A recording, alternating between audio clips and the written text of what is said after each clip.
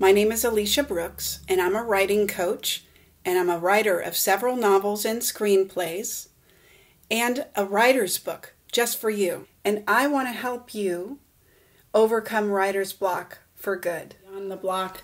Today I want to talk to you a bit about character building. This is a very important activity. This is considered part of your planning stage, okay? When you are planning, not in the throes of your book. You're in the planning stage, okay? So I've actually created some character charts. I want to just go through these items that are on the character charts and, talk a little bit about each thing. Obviously, your character is going to be diverse and, going to have all sorts of different attributes. Some of these things you may not know. Some of them you may never use. But the point is to make a full character, really somebody that stands out, somebody that a reader wants to get invested in, right? You're going to really make a three-dimensional character. You're not going to make a flat character. If you make a flat character, your reader, he's going to be disappointed. Now, he may be even more disappointed. He may not return. You may put the book down. You may lose him. So if you want to retain your readers and gather more, you're going to really create very detailed characters. You're going to give them a history, a backstory. You're going to give them certain aspects that make them real to your reader. A reader likes to read things that feel real. Now, I know that okay, why do we have sci-fi then? Why do we have fantasy? Well, ask the reader. When they read the book, do they feel like they're inside of it? I'm sure they do. Whether it's fantasy or sci-fi or horror, they are enwrapped in it. So it can feel very real. I know that growing up reading Stephen King, I would tremble. My heart would beat out of my chest. That is pretty real. So, all right. So as characters, as you're building these characters, you want to know things, like, hey, what's their hometown? What's the current city they live in? Are the two different? Did they go from that hometown to this current city because they were disappointed in the hometown? Was it a small hometown? Did they move to the big city?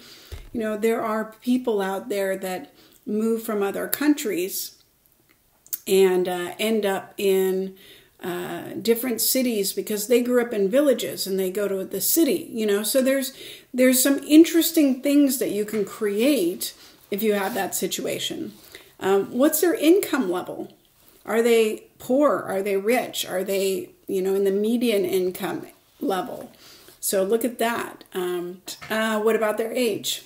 How old are they? Are they very young? Are they very old?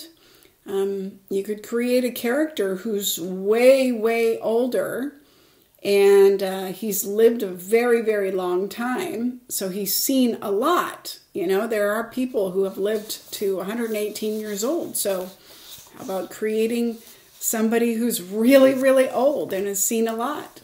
Might be very interesting. What's their hair color? What's the length of their hair? Or are they bald? Do they have facial hair? What's their eye color? Height, weight? Are they wearing glasses? What's their wardrobe? Do they have an accent? What's the pitch of their voice? What's the speed of their voice? What's the volume of their voice? Are they outgoing or are they an introvert? What's their intelligence level? Do they have any quirks or mannerisms? Do they have any peeves? Any allergies? What's their health like? Are they super healthy? Or are they super sick? Or are they, have some unknown virus that they're not even aware of? Do they smoke? Do they drink? Do they do drugs? Do they take some kind of a medicine? You could have this 118-year-old guy who's on some blood pressure medicine, and that's the one medicine he's taken for ages. What about any other vices? What about vices? What are their strengths? What are their weaknesses? What do they like? What do they dislike? What's their favorite food, favorite drink, favorite city, favorite music, favorite weather? I know people that love the snow. I hate the snow. So anyways, what are their religion? What is their belief?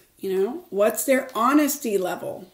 What's their trust level towards others? Do they trust others? You could have somebody who's incredibly dishonest and he distrusts others, so he's kind of inflecting that and then projecting it outwards that he also distrusts others because he's so dishonest, What are their fears, habits, hobbies? Do they like to read? If they're reading, do they read books or do they read newspapers? Do they watch or do they play sports or both? Are they a collector? What do they collect? Stamps, rocks, I don't know, money? Do they have any other interest? Do they have pets? Are they in a current relationship? Do they have a past relationship? Any children? What are their problems? What is their best memory? What is a past traumatic event that they got through or maybe never got through? Maybe it's still right there tearing at their heartstrings. Do they have any fixed ideas? Ideas and thoughts that never change. They only think this one thing.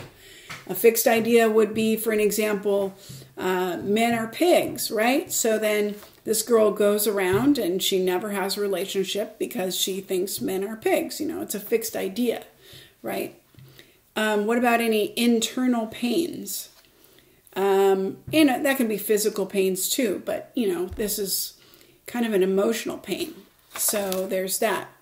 What about any goals? Do they have some goals? Maybe they want to be, a supermodel or a soccer player. This 118-year-old guy could say, hey, I want to model clothing for old people, who knows? What are the barriers to his or her goal? What are or who are his heroes or his mentors? Is he a dreamer or is he a pragmatist? Does he like radio? Does he like the news? Does he like TV? So those are all, interesting things that you can use to build your characters. And you really, really should. Because again, even if you don't end up using all of these things, at least you have a very fleshed out character. And potentially, these things could even come up in later novels. If you're doing a series, they could come up later in the first novel. If you design it in such a way where you can utilize it, then more is better because you have everything that you need in case you're going to be creating more stories or, using it in a, potentially a TV show or screenplay. You can do so much with it. So again, this is up to you. But obviously, the more fleshed out the character is, the better it is for you because you can move your story along knowing what he is like. And then your reader will thank you because your reader will get really invested in your characters. Okay? All right. See you later. If this video has inspired you and you'd like to know more, send me a message below.